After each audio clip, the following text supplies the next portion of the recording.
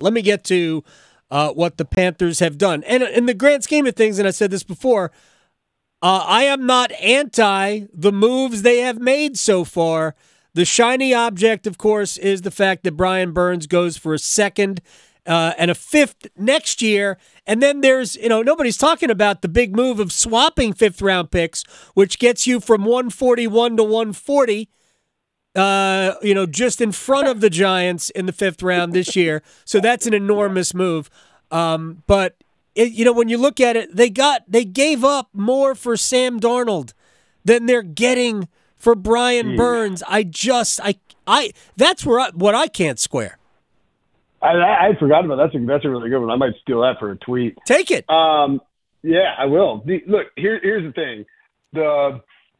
We don't. I mean, the Panthers needed to come out aggressively if it wasn't true, and say that the Rams offer the 2 first and the second was never out there. They haven't done that, and so it's let everybody, I mean myself included, to believe and to understand that the Rams did in fact offer them that. And I think, I know I think you quote tweeted what I tweeted out there, but look, this is a case of sure does feel like the same guy who told the Rams no thanks, or told his front office to tell the Rams no thanks, is the same guy who allowed the relationship between the front office and basically David Tepper, in my opinion, was like, no, we're not trading him, and then came out and then was like, his relationship, he basically said, I'm not paying Brian Burns $30 million a year, and the relationship between Tepper and the front office with Todd France, Brian Burns' agent,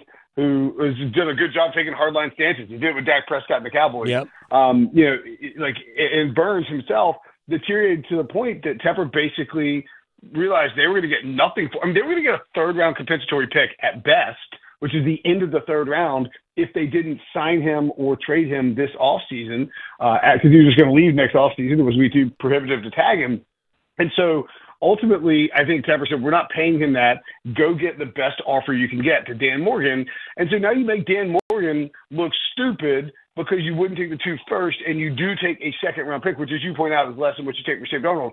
I don't have a problem. And I told you when we were talking about Brian Burns being tagged, I thought he would be traded. I don't have a problem with trading Brian Burns. Nor do I. It actually makes all the sense in the world because you were going to get a late third, again, at best, based on the compensatory formula, and then, whoever you sign and all that, it's one more year down the road, too, by letting him walk next year. So getting something now is great, but it's just clear that this ownership group, and by extension the front office, because they do what the boss tells them to do, doesn't understand how to stay away from the football, being involved in the football aspect of things, and clearly doesn't have a good grasp on what to do in terms of managing a team. I like that they went out and signed 2 offensive linemen, 2 interior offensive linemen.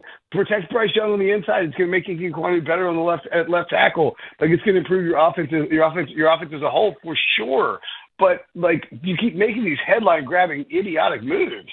Yeah, the problem, and again, it's hard to do this. But we know, and Joe Person from The Athletic is the one who confirmed all of this. He goes, he knows for a fact. And I thought it was 2 1s and a 3, and then it's 2 1s and a 2. I just can't for the life of me understand why for somebody who doesn't throw for 4,500 yards, you would decline that, who's not about to wear a Hall of Fame jacket. And I don't care what anybody's opinion is of Brian Burns today. He is not, ticketed for Canton. I just don't understand how that's not the easiest ever. Yeah, I mean, a 1,000 times in a row I would do that. I mean, I'll quote my buddy Franklin from ATW when we were talking about the move yesterday on our text chat, on our text thread, but he's like, who would turn down 2 firsts for any non-quarterback? Right. Maybe prime Aaron Donald you could justify it with. Or, if somebody offers you 2 first-round picks for any player that is not a franchise quarterback, you take it. In fact, and there's a lot of quarterbacks where you take it. If somebody offered the Panthers 2 firsts for Bryce Young right now, you'd probably take it. Yeah, absolutely, 100%. And again, but smart teams would. I mean, right, that's true. No offense to Bryce Young. All right, we need to move off of that because it's one of those things that we could spend. Every time I think about it, I get more angry at what. And I don't. And what I keep trying to tell people is that I am not a fan. I have no emotional tie to the organization, but what I do have an emotional tie to is teams that routinely do the wrong thing. Maybe I'm scarred by being a Jets fan for most of my life, for being a Mets fan, for being a Knicks fan, right?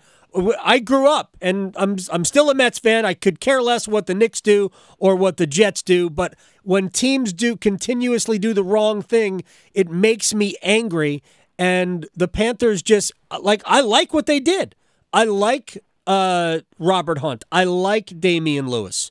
I think those are really two really good additions. Yeah, Robert Hunt's a really good player, and that's spending in the interior on the interior offensive line is sort of an underrated thing that isn't everyone's talking about the Brian Burns trade. Nobody's talking about the Robert Hunt deal. Right. And that's just because guards, buying interior offensive linemen isn't very sexy. But I mean, that's a smart move. Like the Panthers, outside of not getting enough for Brian Burns and having it directly compared to the offer they had from the Rams, the Panthers have not had a bad offseason or a bad free agent. No, I like it. I would have rather them kept Frankie Luvu, but that price tag is probably above and beyond where they wanted to go for somebody like that. So 4 starters. Yetur Gross-Matos is now with San Francisco. Burns in New York. Dante Jackson is going to sign somewhere. I don't think Dante Jackson is a tremendous loss, in my opinion. And Luvu. So 4 defensive starters are out.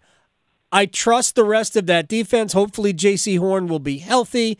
And now you got to go. And, they're going to release Von Bell, too. So another important part of that defense is going to be out.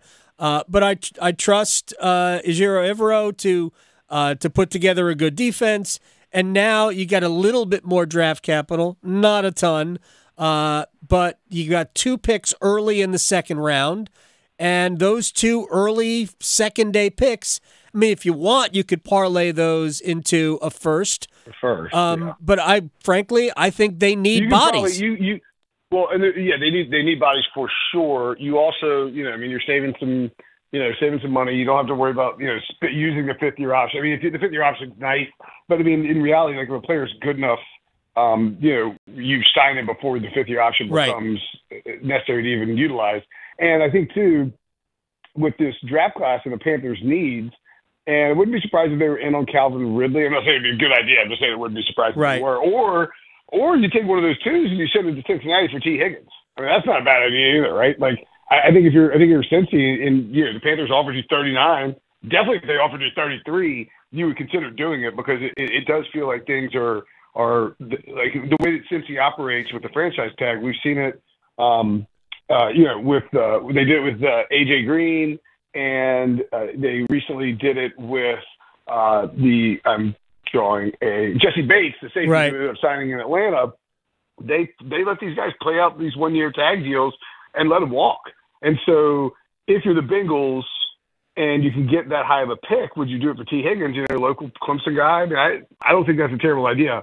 But regardless, if the Panthers don't do either of those routes with Ridley or Higgins, this draft class is so deep at wide receiver. It's insane. Right. And, it's very deep it's very deep on the offensive line as well. There's all these quarterbacks, right? I mean, people were like, well, there's 9 or 10 wide receivers who go in the first round. Well, I mean, there's only 32 picks. Right. So there's a really good chance that 1 or 2 of these wide receivers who are high quality players could slip to the second round. You have Jonathan Mingo, who you think is going to be a pretty good player. Do we? Okay. I mean, he's a rookie, man. He's a rookie in that system. I don't. Right. Okay. Good point. Good point. I'm not going to sweat anybody's performance in whatever the hell that was. That is a very year. good point. Sometimes I forget because Mingo was so unimpressive. I forget that Bryce Young was also unimpressive. Right. Yeah. And I'm giving Bryce Young the benefit of the doubt that it was more about the environment than anything else. So I'll give the same benefit of the doubt to Jonathan Mingo. I personally wouldn't waste any draft picks on trading for veteran players. Not a single one. Not understanding that T. Higgins is definitely available from Cincinnati. But I would use all of my draft picks to build my team. And he might not be. And the reality is, you're not your team. And look, I'm playing devil's avocado with myself here, but like you're not a team that's going to compete in the in the NFL in 2024 more than likely if you're the Panthers, right? I mean, it's very reasonable to expect that they're going to struggle again this coming season. T. Higgins is likely going to be a free agent. He'll be 26. You can go and, make him a monster offer, and he might be willing to come and play in Carolina for the right amount of cash. Will Brinson is joining us here on the Adam Gold Show. All right, real quick, Saquon Barkley to the Eagles, other than Tiki Barber being upset, which I think he was just sort of joking, and I have no problem with it. Saquon didn't take it that way.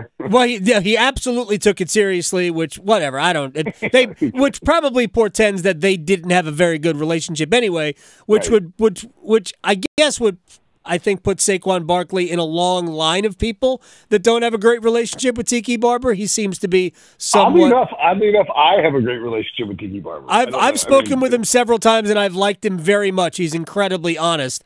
I don't know why he puts off, fellow athletes, but I still think that Philadelphia. I don't understand what Philadelphia's doing.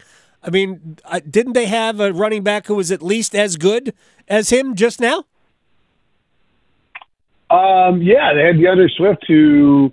Where is DeAndre? He went to Chicago. Yeah, it's been a wild. It's been like the craziest running back market ever. They just traded for him, and then now they let him walk.